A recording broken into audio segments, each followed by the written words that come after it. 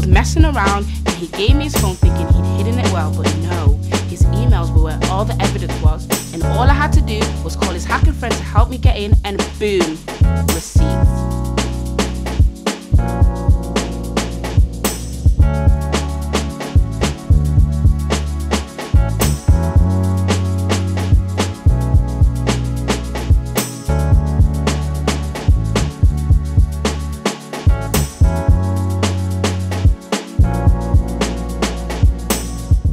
You alright, babe? Yeah, I just had a long day at work. What? I'm in your emails. Who is that _ pretty kitty cat? T, I'm so tired. I don't have time for this. What's the matter, Nathan? Am I not enough of a snack for you? Have a break. Have a Kit Kat. I told you already that me and the boys jumped into the girl's DMs and she was a catfish. It wasn't real. Why are you taking this so far? You're creating a crazy tale in your mind, and now look what's happening. You're overreacting. It was a catfish. I assume that you've been talking to other girls and you've just admitted it. So where's the tail, Nathan? T, I already told you it was just banter with the boys. What are you actually doing right now? Pretty Catty is probably a 40-year-old woman that's got her own life, and you're making it deeper than what it has to be.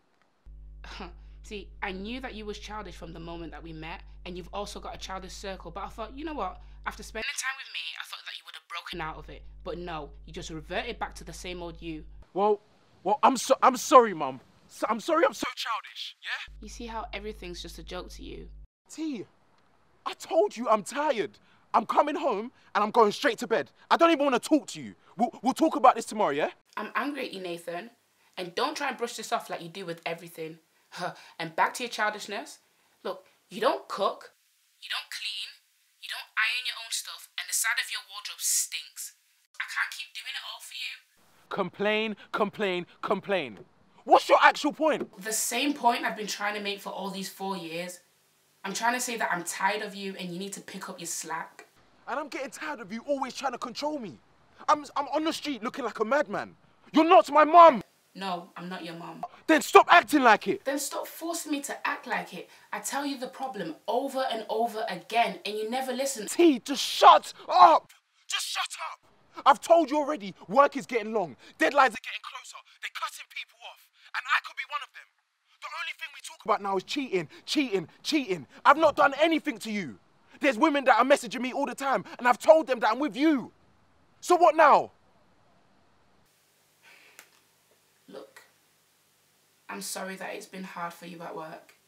But don't you dare try and flip this on me. And don't you dare try and paint me as the mad black woman. Because you know that I hate that. You hate that? But you're coming to me with the same narrative of a black man always cheats. I hate it too. Well, I hate your childish behaviour. And you know I hate your controlling nature. Well, sometimes I just hate you. So if you hate me so much, why the hell are you still in this relationship? Why?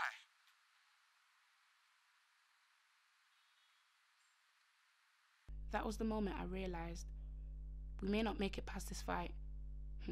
We argue often, but we've never questioned our relationship. Ever. Nathan, you didn't mean that, did you? I think I'm gonna stay at my brother's tonight. Just come home and we can talk about it, okay?